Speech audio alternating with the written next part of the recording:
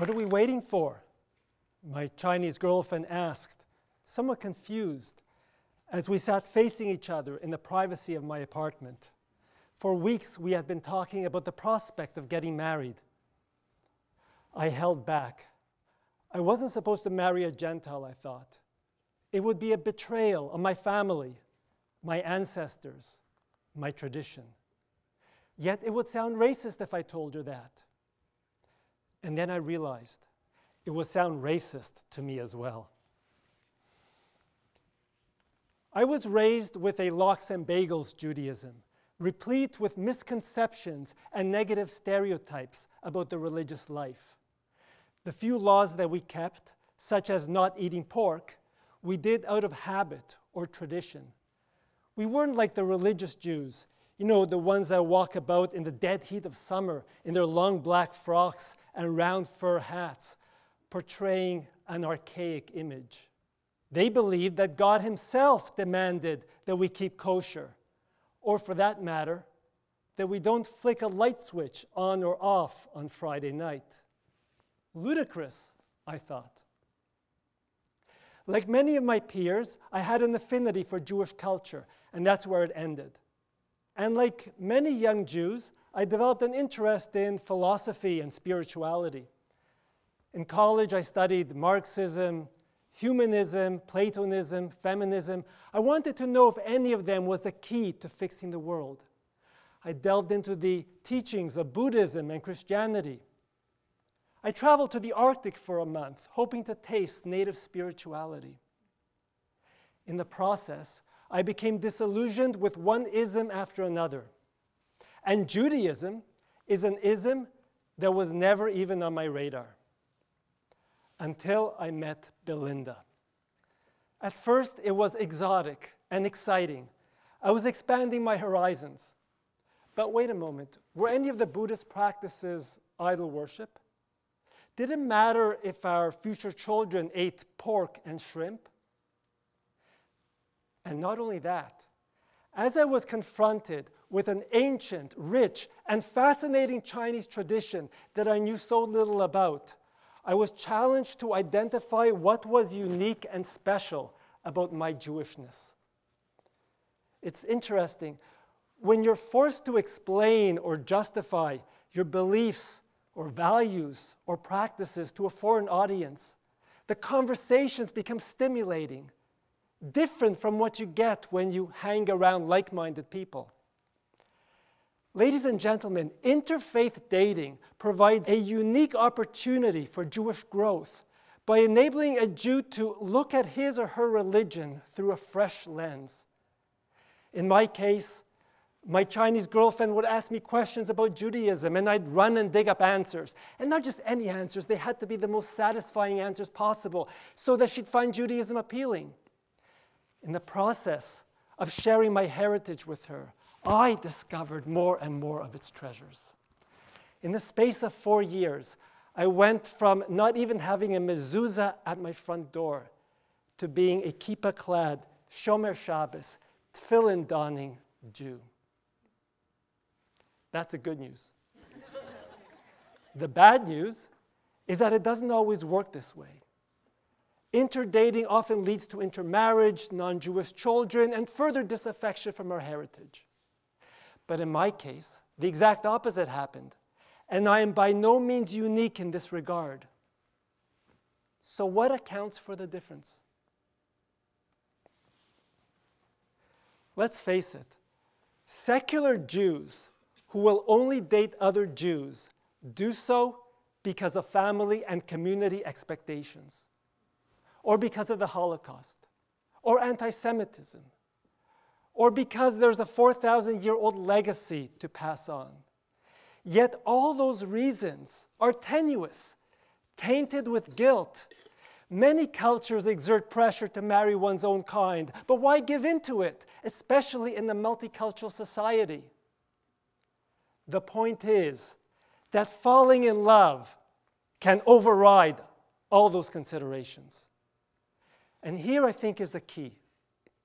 It all boils down to the bifurcation of Judaism into those who abide by it as a religion, and by religion I mean an all-encompassing, sacred, meaningful way of life, and those who identify with it as a culture. The recent Pew study asked respondents to identify what they consider essential to their Jewish identity. 14% said eating traditional Jewish foods. 42% said having a good sense of humor. I wish I were more Jewish in that regard. Well, if that's what Judaism is to them, then there's not much to be lost, and there's probably a whole lot to be gained by intermarrying. In the same vein, Belinda and I realized that culturally we can take the best of both worlds. We can celebrate Rosh Hashanah and we can celebrate Chinese New Year's. We can eat matzo ball soup one week and wonton soup another. We can laugh at Jackie Mason jokes and dabble in Confucius. We'd both be enriched. But if, on the other hand, Judaism is also about Torah and what God wants of us, then the ramifications are totally different. The Torah, for example, says that a Jew must only marry another Jew. So if we want to curb intermarriage, we have to get more young Jews to identify with Judaism as a religion and not simply as a culture. That's easier said than done. I believe that in our cosmopolitan and cynical society, 3 ingredients are essential in Jewish education. Number 1, Jewish education must cultivate curiosity. The story is told of a Hasidic boy who comes home from school one day, proudly displaying to his mother a handful of candies that he received from his Rebbe. The mother, stupefied, but knowing that the Rebbe sometimes gives out a candy or two for correctly answering a difficult question, turns to her son and says, "Shloimele, wow, you must have known the answer to a question that nobody else in your class knew." And the boy looks up at his mother and smiles. "No, Ma," he says. "I was the only one in my class who asked the Rebbe a question that he couldn't answer." It is important that every Jew know that Judaism loves questions, that we are different from other religions that say, you just need to believe, you just need to have faith. Indeed, it is a permission and the encouragement to be curious that was invaluable in helping me gain access to the religious worldview and discovering tremendous meaning and intelligence in it. The second ingredient, Judaism must reinforce the basics. What's the point of exposing a Jewish child to religious texts if he doesn't for a moment believe in the splitting of the sea, or that Noah lived to be 950 years old and built this ark to house the planet's animals, or that God created Adam and Eve? In the face of science and common sense, he will perceive Judaism as laughable and his educators as naive. Rather, Jewish education must address the foundational questions. How do we know that God exists? How do we know that the Torah is from God? How do we know that the Torah was not changed? And how do we know that the rabbis are interpreting it correctly?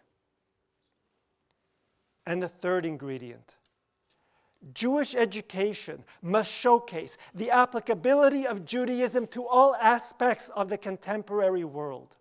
It was mind-opening for me to discover that Judaism it reaches into every nook and cranny of human activity, from business transactions to sexual interaction, from raising children to comforting mourners, from praying to God to protecting our ecosystem.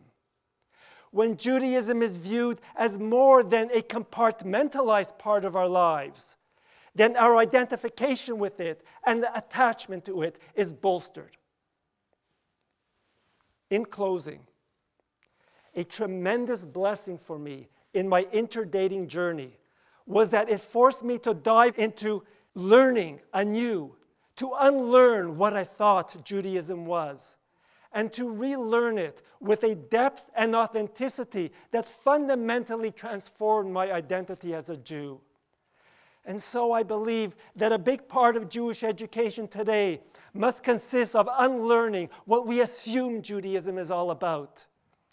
Is Judaism about not eating pork because of habit or tradition? Or is it about keeping the kosher laws because that's one of God's ways of ensuring that we remain a holy nation? Is Judaism about eating potato pancakes and giving gifts on Hanukkah? Or is there a more profound message in the holiday? Is Judaism about cultivating a sense of humor? Or is it about cultivating a relationship with God? Every week, at the end of Shabbat, we recite Havdalah, whereby we bless the Creator who distinguishes between the sacred and the secular, between light and darkness, between Israel and the nations, between the seventh day and the 6 days of work. To this list, I would like to add another distinction, one that we ourselves, not God, must make. To distinguish between authentic Torah Judaism and its myriad cultural echoes. Perhaps if we did that, we wouldn't need to interdate in order to grow Jewishly. Thank you.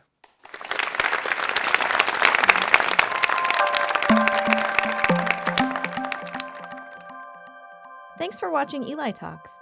Click through or subscribe to the Eli Talks channel for more inspired Jewish ideas.